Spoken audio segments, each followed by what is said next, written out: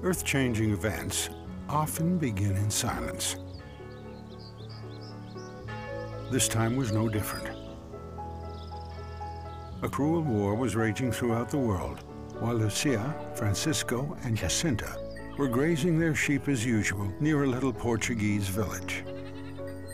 A lady in resplendent light appeared to them, saying that she had come from heaven. She asked them to pray faithfully and say the rosary for the peace in the world. She warned that if people did not stop offending God, an even more terrible second war would follow.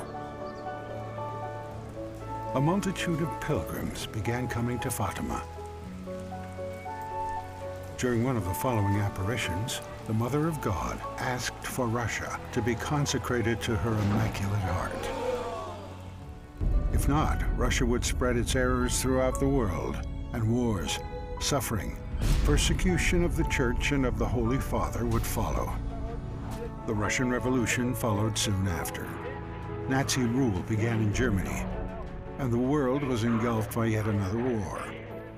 Few understood the link between these tragic events and human sinfulness, the link about which the Mother of God had warned the world, and the reparations necessary in order to prevent them. This link, however, was clear to Weimarer von Straten, a Normandy Dutch monk, moved by the Fatima apparitions and the call to mercy that followed from them. He persuaded European nations to help a broken German population. Those who up until recently had occupied much of Europe now lay in defeat, suffering devastating hunger and poverty.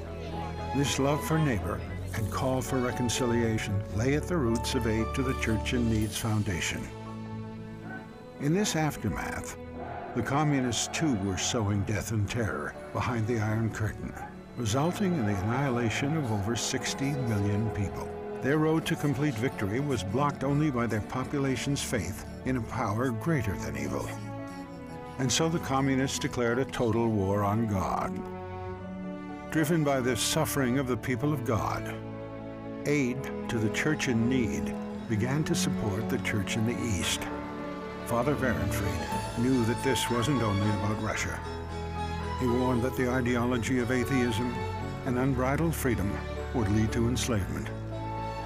Recognizing the prophetic message of Fatima, Father Weimarer consecrated his work to Our Lady of Fatima.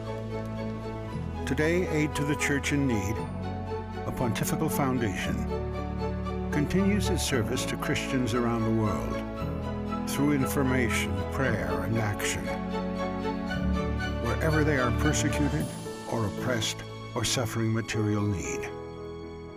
The charity supports projects around the world, thanks to private donations from people who also believe in the power of love and mercy, and in the triumph of the Immaculate Heart of Mary.